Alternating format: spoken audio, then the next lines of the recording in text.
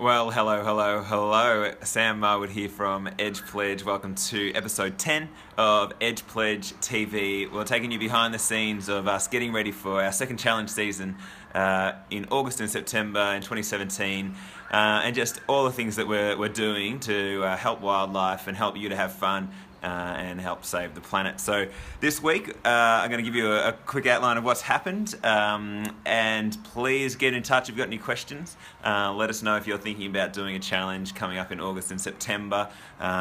We have had a few people get in touch, and we're looking forward to seeing what happens this season.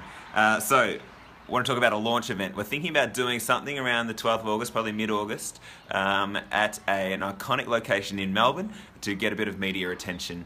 It involves some celebrities, a handful of our environmental partners, and people taking on challenges, and no doubt a few cute little animals as well to get people excited. So that's happening. We're just doing the planning for that at the moment. Let us know if you've got any amazing ideas for some stunts or something that'll get people's attention. A shout out to someone who's just completed their challenge, Erin, who works at EarthWatch. She has just completed her first ever skydive. I've seen the footage, it's brilliant. We're going to put it up online and share it. Well done, Erin. That is for the Manta Ray. You definitely put yourself on the edge, quite literally, and we love it. And you took it all in good heart and good spirit, and that's exactly what we want with Edge Pledge. We want people to have fun, do something a little bit different. It doesn't have to be skydiving. You could be joining a knitting club. It's just something that's going to put you on the edge to show that there are wildlife on the edge that you are helping. I had the pleasure of heading to Western Australia, so I'm based in southern New South Wales and have lived a long time in Melbourne and also in central Victoria, but I'd never had the chance really of going to WA, which is where our Potteroo is. And I didn't get to see the Gilbert's Potteroo, but I got to hang out with Keith Bradby from the Gondwana Link project, and there's a link to their Facebook page just here.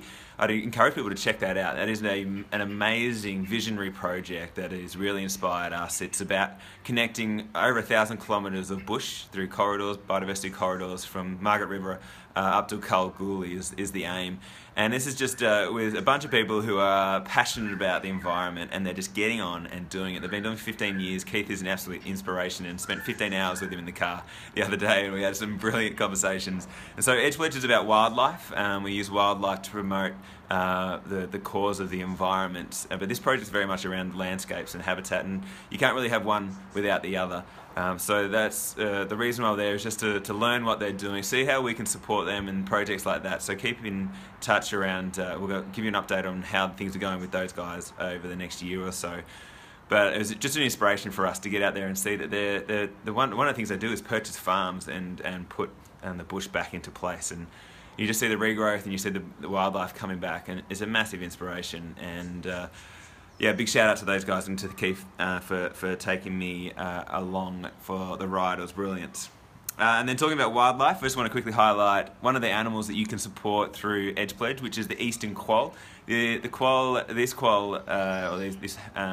group of quolls is in Mount Rothwell Conservation Centre. Again, you should check those guys out, one of our environmental partners. And it's around a 400-acre predator-proof property, and it's amazing. I was there the other week.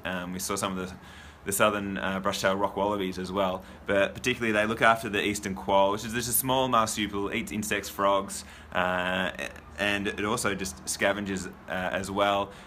Beautiful small animal. Check it out online, there's a link for it as well. They only live for a few years, which is actually quite sad to see such a cute animal only live for a little while. But they're on the edge. That's the only population in Victoria. They are, there's some in Tasmania. But check it out. Get to know these animals. A lot of people probably don't know much about them, and they're our Australian native animals. So I encourage you to learn a bit. Check out, we've written up a story about them, and also Tommy Little was interviewed as an eastern quoll, and you can check that out on YouTube as well. So guys, there's only a few weeks till launch. We are running around crazy trying to make it all happen and ensure we get people pumped up and having fun for Wildlife on the Edge.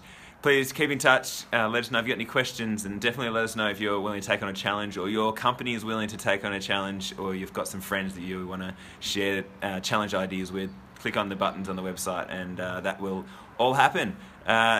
Speak soon. Cheers.